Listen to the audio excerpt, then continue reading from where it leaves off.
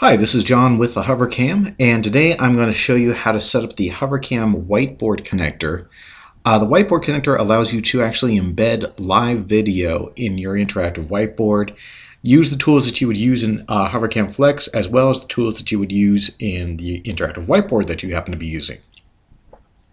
Now, without further ado, this works with the following. It works with Smart Notebook, with Promethean, Mimeo, but this can also be done in PowerPoint and in Word documents. The steps I'm about to show you are specifically for the Smart Notebook. Each one is a little bit different, but the concept is really the same. It's all using the same Flash SWF file, which I'm going to show you how that works. It might sound a little scary, but it's not too bad. So here are the steps, just kind of laid out in the most simple way possible. Number one, make sure you have your HoverCam plugged in and recognized by your computer. You're going to then install the HoverCam Whiteboard connector exe file onto your computer, just like you would any other program.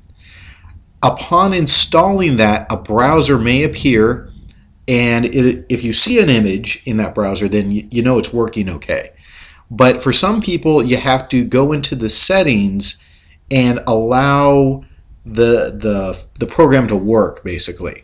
So you have to allow access to your computer for this particular program to run. It's pretty easy to do, but I'll show you what it looks like. Then you'll open up your interactive whiteboard software, or PowerPoint or Word if you happen to be using that. You'll select inside of your interactive whiteboard software, you'll select Insert and Flash File. And from there, you're going to select either the HoverCam Connector SWF, which is what most interactive whiteboards use, except for Smartboard, and that one uses HoverCam Smart Connector.swf. So you'll recognize it. It'll have the word smart in it. And that's it. Then you could use your interactive whiteboard from there. So here I'm going to show you what this looks like. So I have a little video here that's going to run. So this is me installing the HoverCam connector. So I'm just going to the exe and just installing it from my desktop, just like any other program. This is the browser that appears. There's instructions off to the right. As you can see, I'm not getting an image, so I'm going to right-click on that smiley face there, select Settings, and I'm going to allow and remember those settings.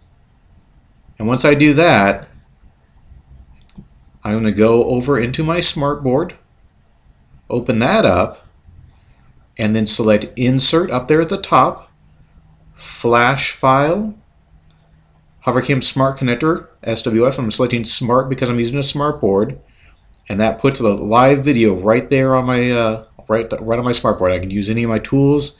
I could annotate, do whatever I wanted on the Smartboard, just like normal. So it works really nicely with an interactive whiteboard.